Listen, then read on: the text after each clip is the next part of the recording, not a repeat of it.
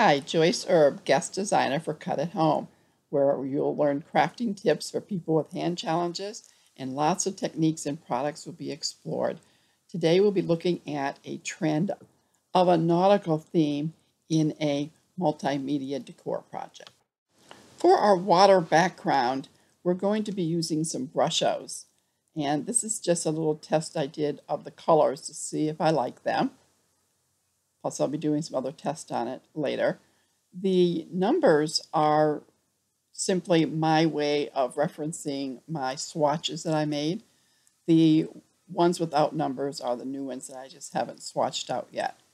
I'm using sandstone, turquoise, cobalt blue, yellow, and ochre. And I just tap it. That's sandstone and the yellow at the top. And then I'm just going to randomly put turquoise, cobalt blue around it. I've sped it up here because this part could be pretty boring, but I want you to see the whole process. So I sprayed this with water, and this is pearlized water. It's just simply water that I added some pearlized watercolor from Dick Blick into it. And then I give it a good spray. The paper will bubble. If you don't want it to curl as much, then tape it down. It's really a pain for me to tape things down. And I let it air dry. And I've got a bunch of pieces off to the side that I cut and stamped, and I'm not sure exactly what I'm going to be using yet. And so I'm just doing a rough layout to get a general idea. Stamps I used are all from Heartfelt Creations Under the Sea. The general idea of where I'm going to position images basically helped me know where I want to put some concentration of color. So that's what I just did. Went back and added some more. Now this is the part that's risky. I've never done this before, and I wasn't sure if I was going to get mud. I just laid it and streaked it, and I loved it. It gave a nice texture to my water. Then I go with a paintbrush and just make sure I don't have any white spaces, because you wouldn't have white highlights under the sea. You can air dry this, but I prefer how the backgrounds look when they dry by themselves. This is how the air dried background looks. We'll be using Under the Sea Coral. This is a shimmer sheet by Elizabeth Crafts. Also Under the Sea with the fish, and then the Coral Reef Collage. And we're using StazOn ink because this is a non-porous material. And when I'm done stamping, I will be cleaning with a chamois cloth that you can get at Auto Repair, you can get at Amazon, you can get at different craft stores. And it cleans the stamps really well. And I keep mine in a little zippy, and I just clean it every so often with soap and water. It's stained, but that doesn't hurt anything. Now to cut this out, I had to run it through the Big Shot twice with a shim. I'm going to apply some gesso to my practice sheet. And I'm doing this to test whether or not I'll be able to paint over it with the brushos. And I do this because I haven't done this ahead of time for this recording. When I do multimedia, it's just testing and trying things that are in my head and ideas that I've got. It's totally trial and error. And if something doesn't work, then I try something different. Here I'm just testing the color to see if it blends with the other colors that I've used. And then I will go over that gesso, and it covers great. I've got a bubble stamp from my stash that we're going to be using, and I'm using the Fiskars because it doesn't have cling on it, and I couldn't attach it to my positioner. So I just ink this up with VersaFine, which is waterproof, and now I'll put it into my positioner. And I'm going to be adding some white texture using a Tim Holtz texture stamp from Stampers Anonymous. And I inked this up with white pigment ink, and you could hardly see it, so I added some more. But in the end, I didn't really care for it because it was too distinct of a pattern. But it's there, so it won't hurt anything. These images were all cut out of Brusho background paper from my stash, and so I didn't color them. I'm going to enhance the coloring now to try and bring some depth and highlights and interest to the images. My favorite is the betta fish, which is purples and pinks, and it's got some pearlized in it, and I do very little to it. That was Memento Yellow, and the rest of the colors I'll be using are all distress markers. The swirlies on the bottom of the card are from the coral die, and I just cut that out of one of the backgrounds and chopped it up to make it kind of look like coral. And I'm just positioning to get an idea. Now I take the fish and the betta especially, and I'm using a purple Memento dewdrop and trying to add some darkness around the edges for contrast when it's on that background. This is a stencil that I made on my Silhouette Cameo, and I'm simply dabbing on some white pigment ink, again, just for some texture in the background. Now I'm using the dewdrop again on the edges of the betta fish. And this is the colors all from the paper, and all I'm doing is using this paper Fantastics paper thingy and dipping it in the ink and using it like a pen to define some of the lines. It just helps give it a little bit of definition. So I'm not really adding any other color to that other than that. Now here I actually do have some decent contrast.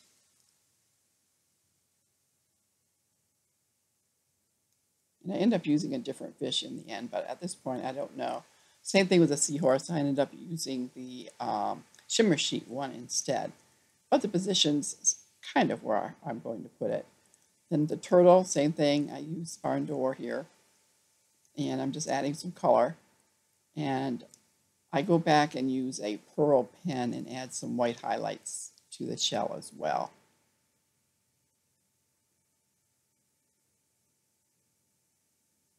Now this is from the bottom of the octopus that I cut off, and I wanted it to kind of look like seagrass. And what I was going here for is variation of color, but it didn't really work. You can see the white, so I went in with the Distress Stain. I believe it's moss. And I ended up not using it, it's too dark. And then this is the little pieces of coral that I cut, and you just put a pile of glue there and put it on with my fingers because it'd be too much for me to dab on. You can probably see little hands there trying to help Grandma. And this is the flower soft that I'm putting on the coral. I wasn't real nuts about it in the end, and I used very little of it.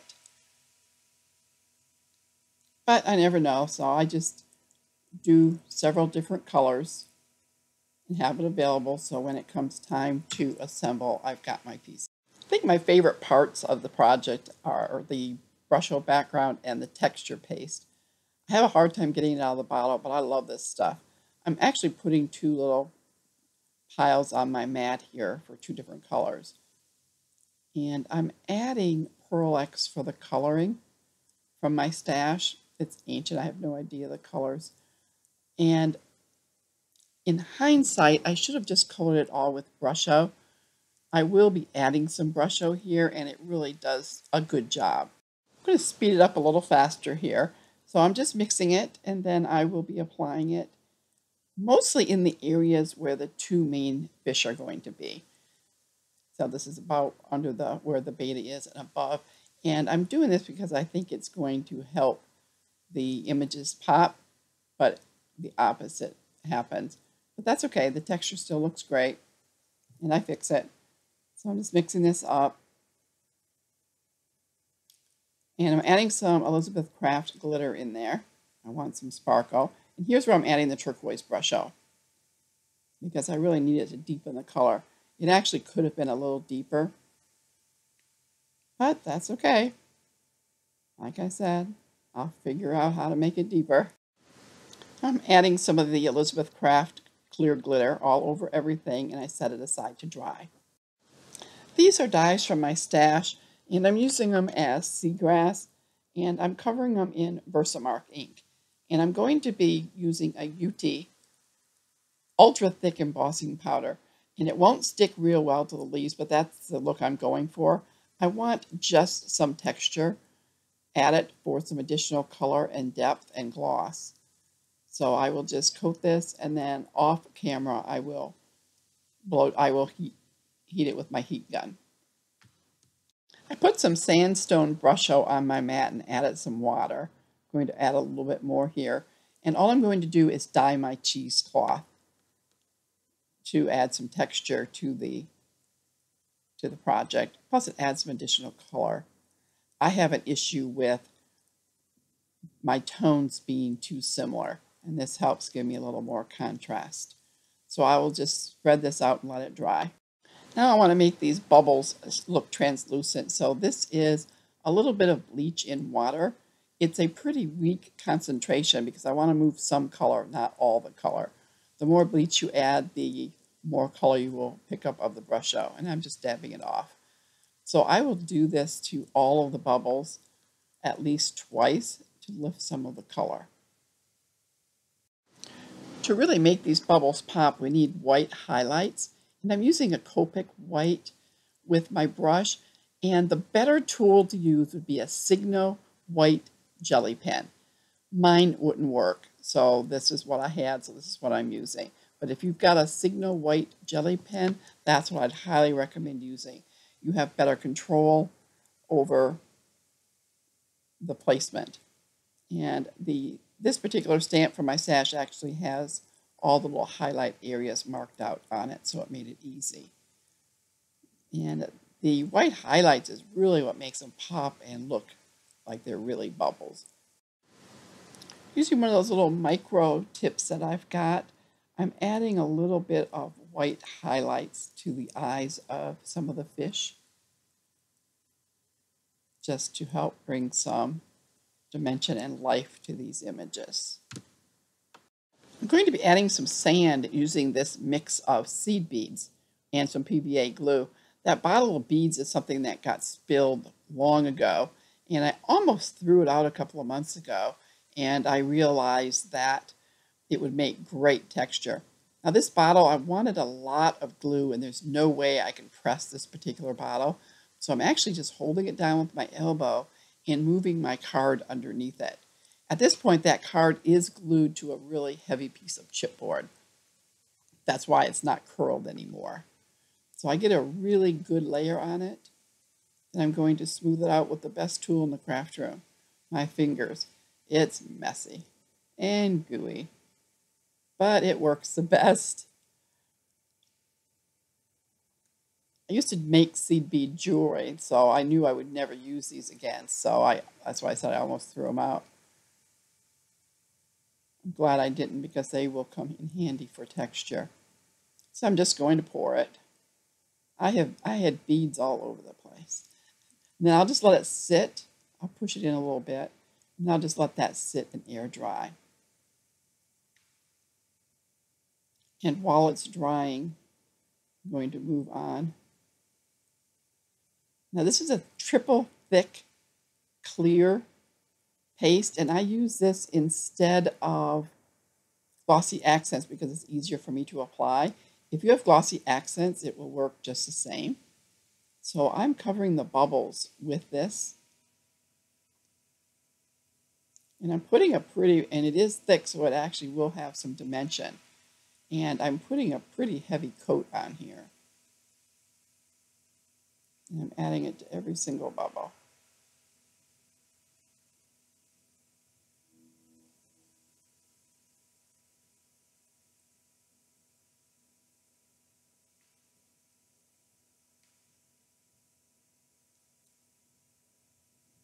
And I'm putting a thick coat over all of the embellishments. This fish I added, it's cut out of the paper stack from under the sea, and I'm giving it a good thick coat, and I'll be doing this to all of them. Here I've got a couple colors of Copic markers in the BG, and what happened here is, see how milky it is? The Copic wasn't dry when I put the gloss on. So this is, you totally wouldn't have to do this if you used the Signo pen and waited for it to dry, or if I would have waited for it to dry. So the first color was too light, so I went in with a darker color, and then it was too streaky, so I went back with a lighter color and blended the two. And then in the end, it did look good. You may notice my sand is covered in white gesso. This is a pit pen, and I'm trying to add some shadow. And what you see me doing there is trying to smear it, and the smearing didn't really work. This is plain water, and I've smeared it before and it worked, but I think it's because it was on top of gesso. So then I'm going in with the Zig Clean Color water brush and using some plain water. Now for the stones, that video went missing, but I just covered them all with gesso. And here what I'm doing is adding some brushos to color the sand. I also use the Distress Stain, linen I believe it was, for the background for the lighter tones. Now I'm going in with a higher concentration of the brusho sandstone. I'm going to be adding the gauze now over to the side, and I'm just putting on some Dry's Clear Glue, and I press it in and let it dry. And I'm fiddling with those with the drops again, and now I'm adding some more shadow with a darker turquoise Zig brush, and again smoothing out the lines with the water. Now for my beta, it's not enough contrast because of that texture that I added, so I'm using the dark turquoise from the Zig pen, and I'm outlining it. And I'm just going to be adding different colors here. That's not too bad, but I want a little bit bigger shadow. So I'm going in and deepening it up. Now this is a gray, a medium gray. And I just use various colors to try and get a tone. I'm using the little embellishment there for placement to make sure I get the shadows in the right place. So I'm using the water brush, the water pen, so the edges aren't too defined. Here's my tentative final layout. It's not quite final, but pretty close. I added just a couple of those coral pieces because I didn't want to overdo it. And then I put one of the shimmer sheets embellishments at the top to help balance out the seahorse. So those aren't glued on. What is glued on are the two larger leaves.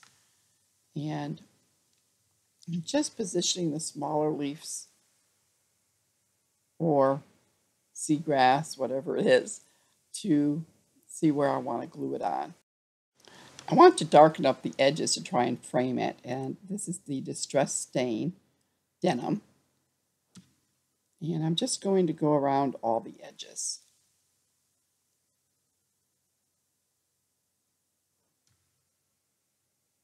And I place my fish and decide I need a little bit more depth to it. So I take the cobalt blue brushos in a pretty high concentration, and I'm going to add some more color there because I really want that fish not to blend into the background.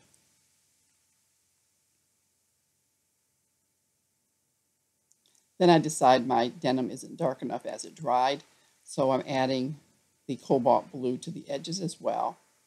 Then I'll come back with the water brush and soften all those edges. First time I use this particular water brush, I'm not nuts about it. I'm not sure which brand it is, but see how wet it is? I mean, the water's like pouring out of the thing. But it works. I just soften the edges a little bit. Now it's time to glue it all down. And this is what the card looks like. I ended up adding 2 turtles and some shells that I cut out from the paper collection from Under the Sea. Product links and written instructions are at the Cut at Home blog, and you can find additional links for some of the media that I use at the paperfinesse.com website. If you have any questions or comments, feel free to leave them and have fun making your own nautical project. Have a great day.